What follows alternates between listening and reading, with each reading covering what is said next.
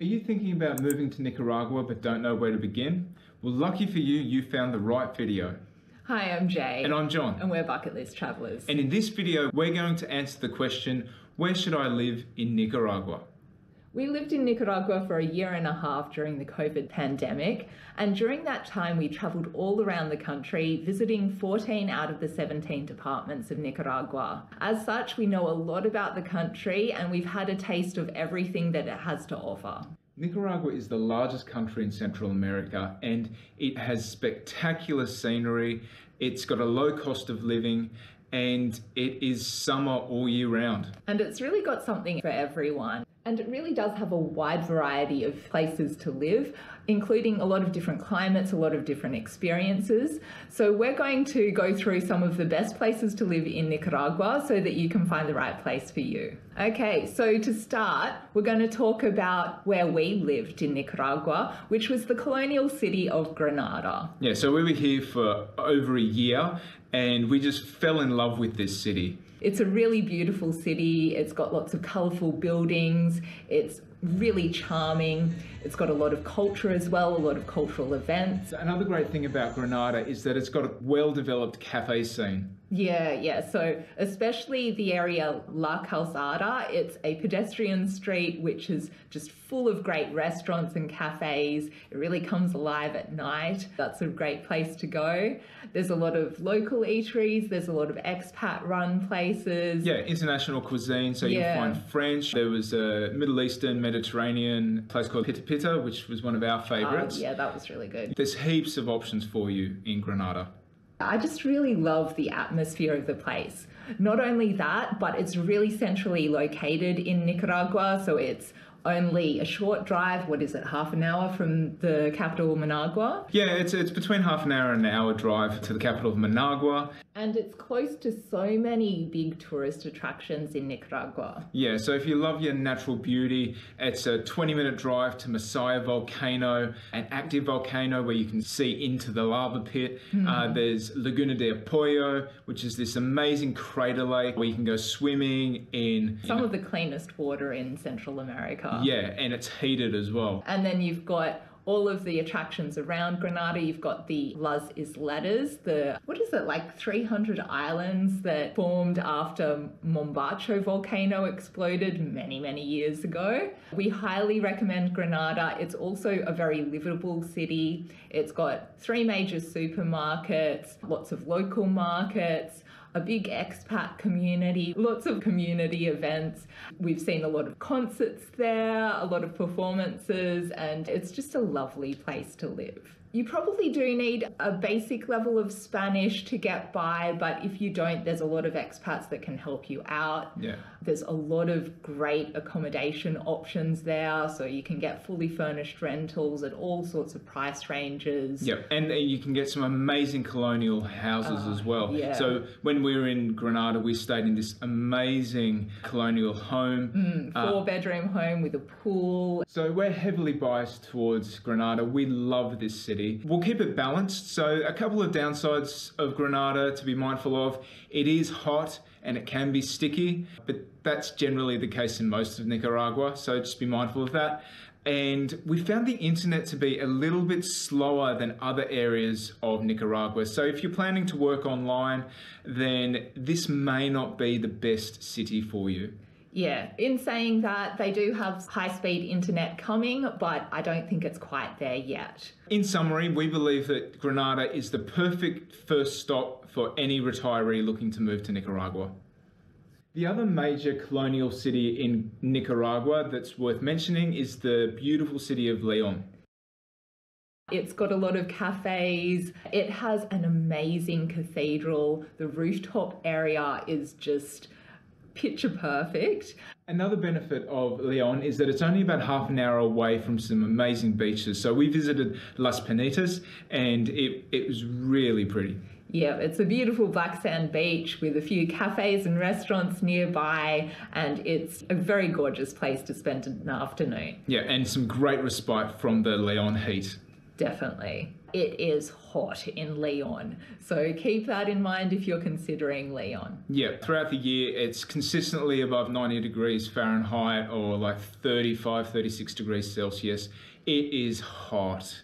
If you like that, then great. It is one of the hottest areas in Nicaragua. Leon is really popular with tourists. However, it doesn't have as large an expat community as Granada. One of the big draw cards of Nicaragua are its beautiful beaches, and it has so many to choose from. The most popular beach area in Nicaragua is probably the beachside area of San Juan del Sur, and that has quite a big expat community. Again, it's got a lot of accommodation options, it's got a great food scene, there's a lot of activities to do, lots of water sports, and they've got good schools there if you've got a family, and it's really well set up for expats. If your Spanish isn't that strong and you want somewhere where you can speak English a lot, then San Juan del Sur is probably the place for you. There really are so many expats in San Juan del Sur. It's really popular with digital nomads as well. Now, I'd say if you were to make a comparison against Granada and San Juan del Sur attracts probably a bit more of the younger crowd, yes, as Joe said, digital nomads, and Granada's more of the retirees, as a generalisation. Yeah, I'd say there's a lot of partying going on in San Juan del Sur, but you can get out to the beach areas surrounding the main city of San Juan, or the main town, and it's quite quiet. Yeah, it's quieter. If you like surfing, if you like the outdoors, generally. The outdoors. Yeah. There's even turtle hatching season. So yeah, it really does have a lot to offer, and it is a great place to go in Nicaragua. Yeah, and so in terms of the climate, it is hot. However, you get ocean breezes, and that cools things down a little bit. There is a rainy season in Nicaragua, and the roads around the beach areas of San Juan del Sur are not paved. They're mainly dirt roads, and so they can get quite muddy. So you will need a four-wheel drive, most likely, if you are living in San Juan del Sur. Also, it's quite a spread out area. So you've got the main town area, which has all the cafes and hotels. And then outside of the main town is where all the beautiful beaches are. Yeah, so it's about half an hour drive in either direction for the best beaches. I think if I were to live in San Juan del Sur, I'd really want a four-wheel drive. Otherwise, it's going to just make your life a bit more difficult.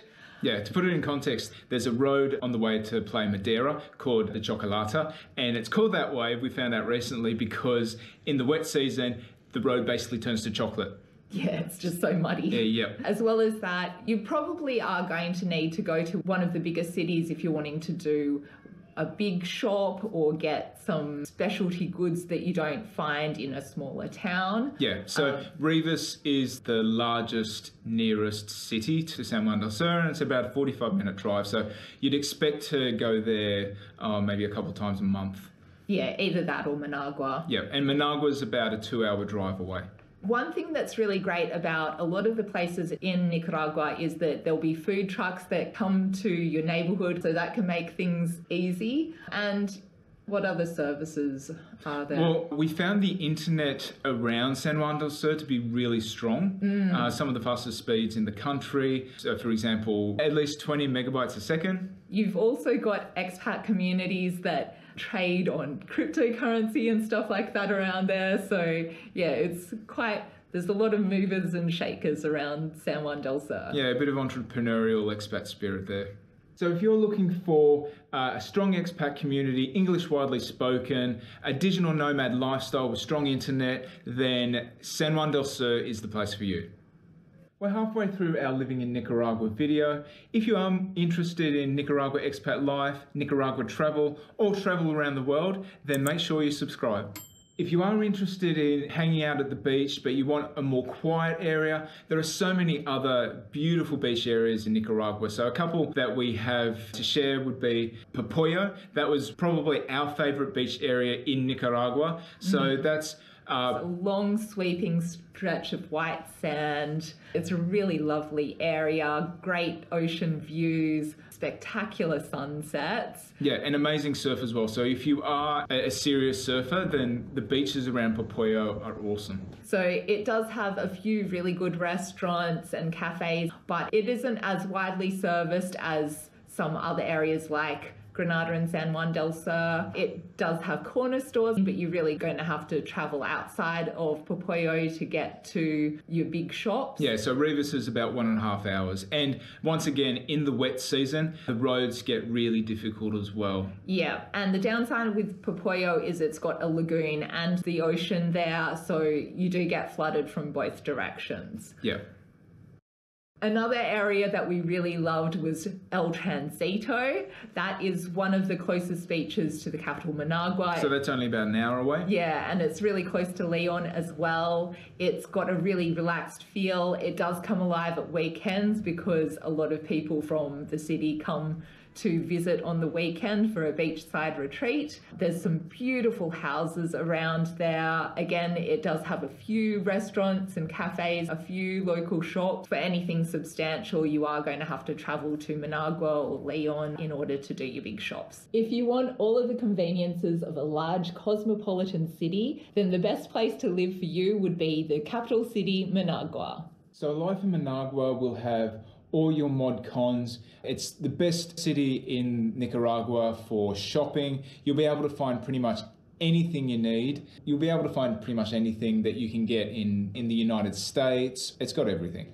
And it's got a really great food scene there. So lots of international restaurants, really great quality. If you want to just have a lot of great food options, then that's a great place to live. The internet's really strong in Managua as well. So if you are going to work online, then Managua is not a bad option for you. This is going to be the headquarters for a lot of government offices as well. So it's going to be a lot more convenient for getting your visas renewed or your residency application approved. So it is a very sprawling city and the traffic can be bad, but it's got a lot of really nice green leafy neighborhoods. So Los Robles and Las Colinas are very popular with expats. And there's a lot of accommodation options available to suit all budgets. Managua is very well connected to everywhere else in Nicaragua, and it also has the international airport, so you can get in and out of the country quite easily. In terms of downsides, Jay mentioned the traffic. It is quite a sprawling, big city. That's not for everyone, and it doesn't have the same colonial charm as a city like Granada or Leon. If you're looking for more of an alternative lifestyle, then Ometepe Island is the place for you.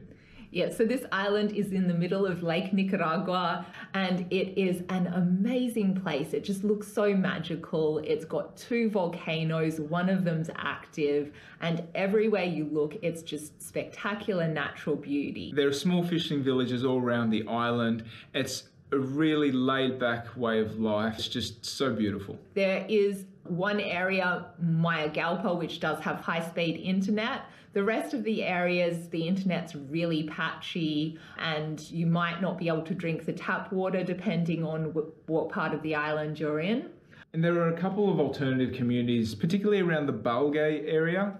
If you're wanting to find somewhere where you can just be at one with nature and get in touch with other people that like an alternative lifestyle, then that could be a great option for you.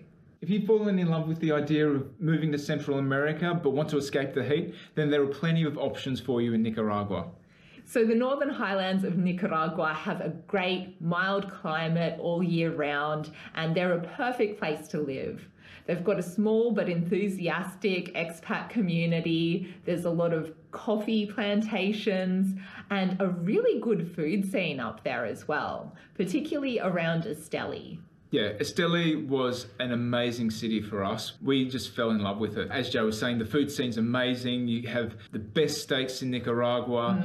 There's a wide variety of different cuisines, both local and international in Esteli. And the coffee is amazing. Yes, there's a really strong cafe scene in Esteli as well. Esteli is probably the largest city in northern Nicaragua. You've also got options like Matagalpa and Jinotega, and they're beautiful cities as well. And if you want to really live out in the countryside, then this is a great place to come as well. There's a lot of beautiful farmlands in the area. It's great for a peaceful and relaxed lifestyle. One of the downsides around Esteli in particular is that the cost of living is a bit higher than some other areas of Nicaragua, especially for accommodation and for restaurants and cafes. But in saying that, the quality is really good, so I think it's quite worth it. Now, the other thing is that we couldn't find much rental accommodation that's fully furnished for long-term stays around Esteli in particular. So if you're looking to just try it out and see how you go, then you really can only stay in hotels. In terms of internet speeds, we found Esteli to be really strong, so around 25 megabits a second. However, in Matagalpa and Jinotega, the internet speeds were much slower and a lot patchier. One thing to bear in mind is that these cities are around a 2-hour drive to Managua. That said, Esteli has most of the amenities that you're going to need. And because of Esteli's amenities, you won't need to travel to Managua that often. If you're after a milder climate in a more central location, then consider Jinotega and the White Towns. So the White Towns are Catarina, Diriomo and Mazatepe. And these are beautiful areas. They've got small towns. They're mainly locals, so you will need a fair bit of Spanish to live here comfortably. But they've got a lot of really nice farms all around these towns that are only like a 10-minute drive from town. So that makes it quite convenient. A lot of these places have great food scene, lots of cafes and restaurants, local shops, local markets, and a few services like dentists and other medical professionals. Yeah, and so they are about an hour drive or so from the capital of Managua.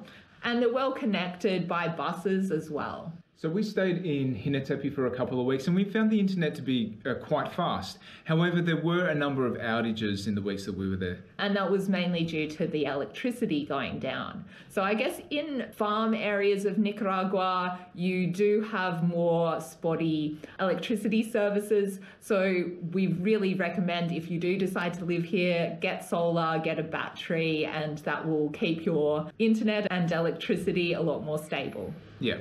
So, and another downside of living in these areas, that if you need specialist medical services, you're most likely going to need to go to either Granada or Managua. In saying that, it's only an hour's drive away, so that shouldn't be an issue most of the time. We hope this video has been helpful in understanding the amazing places that you can live in Nicaragua. And we've really just scratched the surface, so if we've missed anywhere, then please let us know in the comments. And we've also got a more comprehensive outline of these areas on our website. With the pros and cons. Yeah, so that's jjbucketlisttravelers.com. And we'll put a link in our description for you. We hope you've enjoyed this video about expat living in Nicaragua. We are Bucket List Travelers. See you next time.